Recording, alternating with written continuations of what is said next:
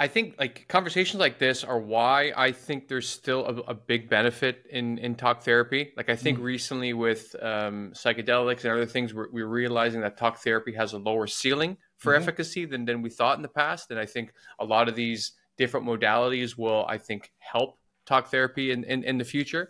But it's something like this to think if someone has wronged you in such a profound way, and then you're trying to forgive, like you're trying to have empathy, like let's take the bullying. So you're going to think, you know what, I know this kid or whatever came from a really shit family, so if Hmm. he's acting like that, his upbringing must have been a complete nightmare.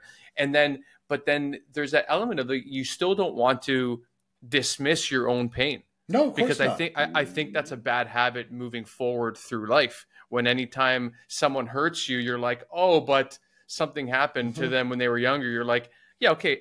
If I go into a dark alley in whatever city and I get stabbed, it doesn't matter that the stabber had an abusive father. Like I'm still Exactly. bleeding here. Yeah.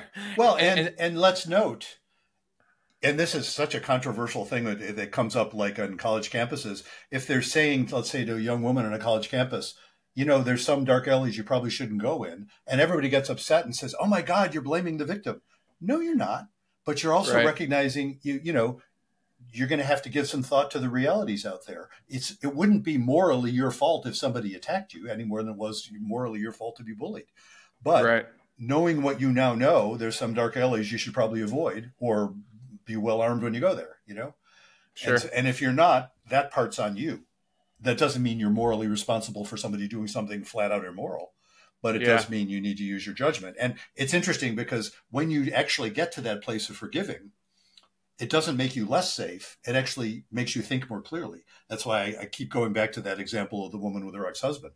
She was under, you know, the fact that she could say, well, but, you know, she could even, once she was able to forgive him, she could even remember good times she had with him because there were some good times. yeah. I think that's something that I learned through. And I think about this often. And so, really long story short, I did a session of MDMA assisted therapy, and Ah, through that, I was able to process the death of both my grandparents, whom both of which I was very, very, very close with.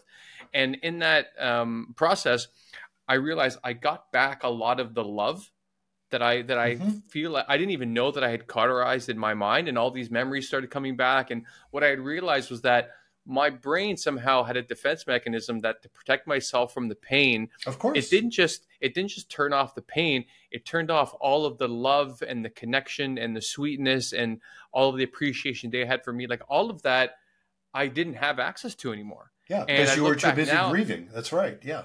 totally, well, Yeah. or I should have been, Or you you should, know, exactly. Better. and Yeah. so I think about that now often, that like, let's say someone goes through a traumatic relationship or just a really terrible one, and I don't think it's really hard because you don't want to lose the love that you had for that person, which, Yep. maybe it was the first 6 months or the first 5 years or whatever. But if the last part of that relationship was so terrible, it's like what Daniel Kahneman says, that the remembering self is a big part of the experience of the a big part of the experience that you'll remember. And Hmm. so yeah, I think that's a great point to make, that like even if someone hurt you, you don't want to lose the love that was still part of it, and you can still exercise your discernment around the betrayal. Yes, precisely. And that actually seems to me, and your example is such a great one, you know, to be able to, in effect, now I don't mean to superimpose terminology you didn't say, but it's like I can almost say you sort of forgave your grandparents for dying.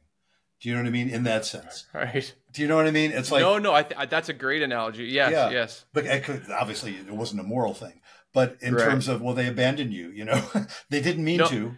actually, you know what? To Yeah. to to certify your point, a friend of mine who also did psychedelic therapy around the same time as me, he came out that he had so much. His mother had died of cancer when he was young, Mm-hmm. and um, and he was so angry at her Mm-hmm. for leaving him. And he's an adult. He's a 40-year-old successful man, Mm-hmm. and he didn't realize that so much anger was like directly at her, because he knew like she didn't choose to have cancer, she didn't choose to leave him. So Sure. there was an exercising of the demons of that, like you're just angry and you want someone to blame.